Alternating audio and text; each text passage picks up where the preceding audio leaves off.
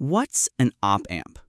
Op stands for operational, and amp means amplifier. And an amplifier's job is simple. Take a weak signal and make it stronger, without messing up its shape. Think about a simple audio setup. A microphone captures your voice as an electrical signal. But here's the problem. The mic signal is way too weak to drive a speaker. Without a boost, you'd hear nothing. That's where amplifiers come in.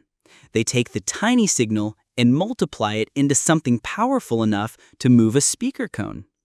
In electronics, most signals start out weak, so amplifiers are the bridge that makes them useful, turning whispers of voltage into strong, clear signals we can actually use. Normal amplifiers just boost a signal, but operational amplifiers, they can actually do math. If you want the deep dive, you'll find the full breakdown in the links below.